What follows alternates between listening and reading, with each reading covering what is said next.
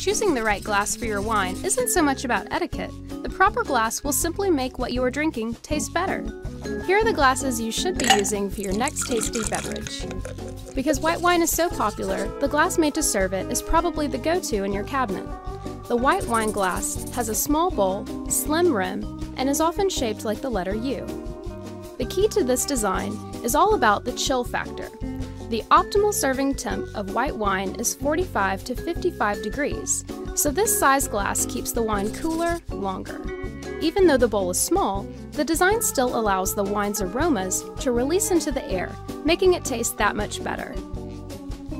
Next up, the red wine glass. It has a larger, rounder bowl and a wide rim. The broad shape allows the wine to really breathe, meaning the complex flavors release into the air.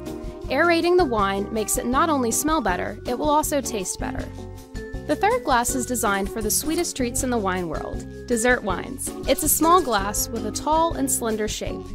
Much smaller than its older siblings, the red and white wine glass, the dessert glass is tiny for a reason. Dessert wines pack a punch with a higher alcohol content, making the serving size much smaller. This glass's slender shape helps transport the wine to the back of your mouth for the perfect taste. On to the most festive of the wine glass family, the champagne flute. Named after the main beverage it should be used for, any sparkling beverage will benefit from this tall, narrow glass. That long, slender shape keeps bubbles concentrated, so the taste is powerful and the bubbles pop right in front of your nose. On that same fun tip, you might also see a champagne coupe used for bubbly as well.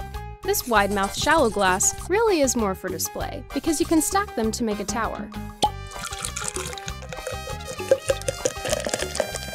Next time you're ready to enjoy some wine, relax and drink happy, knowing you've got the right glass for the job.